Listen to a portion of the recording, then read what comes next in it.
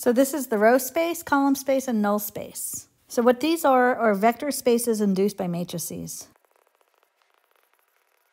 We're going to start off with an example.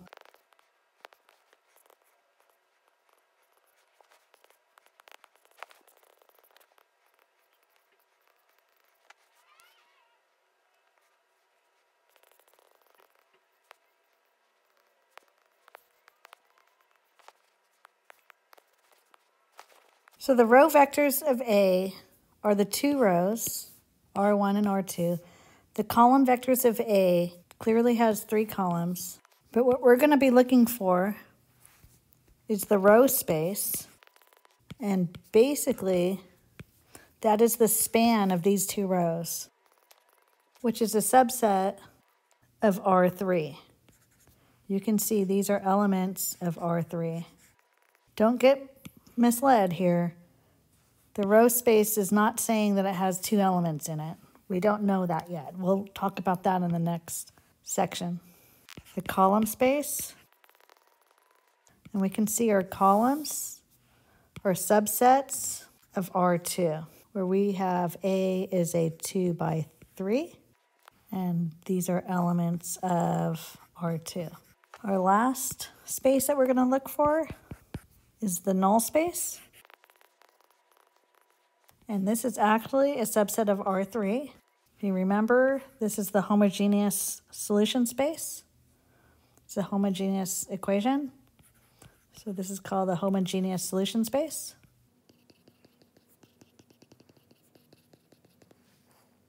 And just so you can see that it is R3, if we write AX equals 0, A is a 2 by 3, X has to be a 3 by 1, and 0 is a 2 by 1. So you can see here X is a 3 by 1. It's a subset of R3.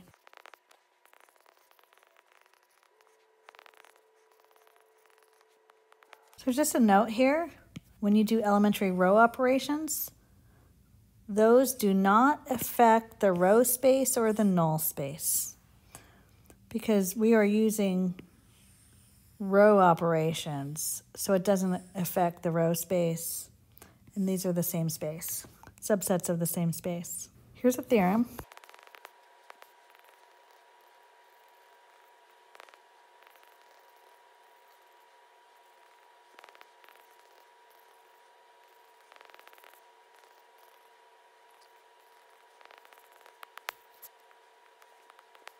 Okay, so what this theorem says, if a matrix is in row echelon form, so we reduce it as much as we can using row operations, then the row vectors, so the rows that have leading ones, those are the non-zero rows, form a basis for the row space, and then the corresponding column vectors form a basis for the column space. You have to use the original columns of matrix A, though, for the column spaces.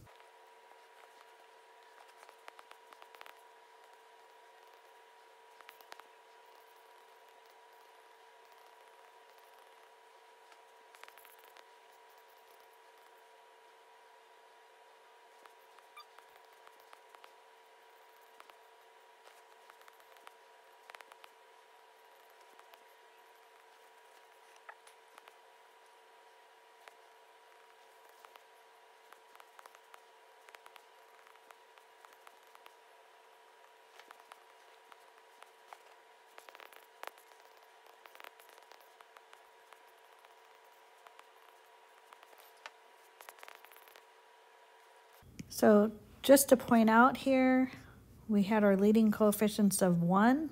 So both of those rows, since they have a leading 1 in the row, are our bases for our row space. Now the column space, since we row reduced, we have to go back to the original matrix. These are called our pivots with these 1s. We look at these 2 columns, but we use the original matrix and the original corresponding columns, which is a subset of R2. Again, for our column space, we have to go back to our original A. Now let's work out the null space. So we're going to set up our matrix A, augment it with 0. We might as well use the row reduced form of it. Otherwise, we'll have to row reduce it. And with the zeros there, it doesn't change anything.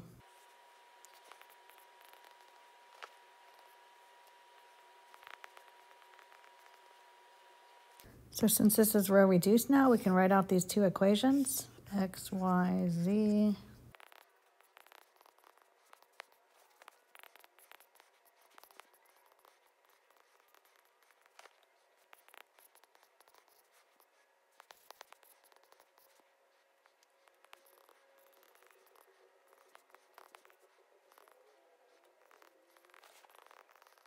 Which is a linear combination, so we don't need the t.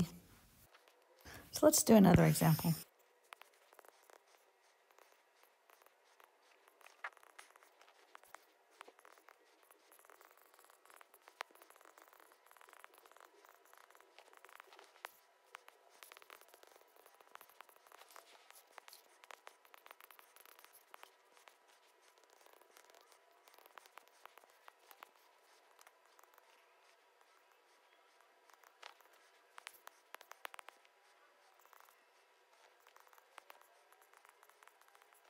Now, word of caution here, you probably want a 0 there so that you don't make any mistakes when we're finding the null space. So one more step.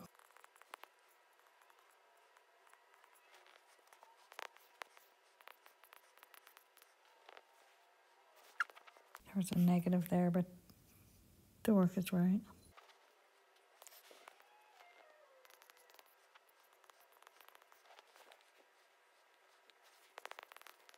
So our row space, again, is going to be this row and this row because they have these pivots in them.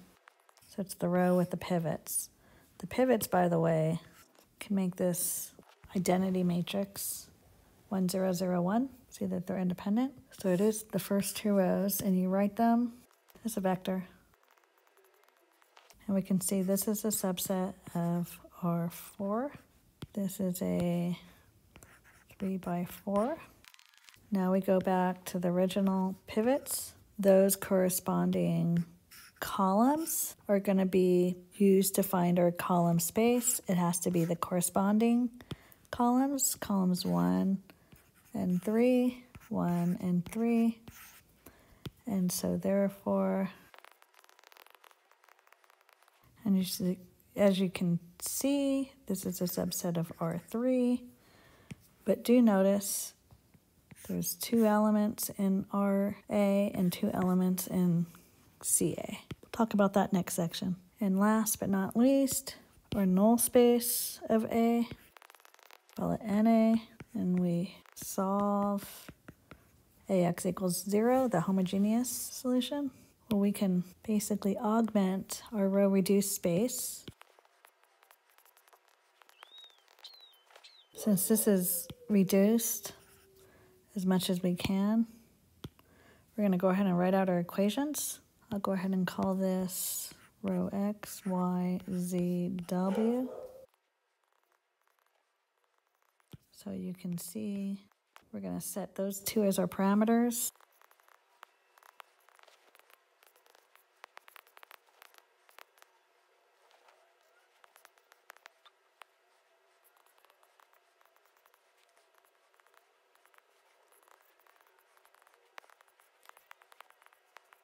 Which is the same space as our row space, R4.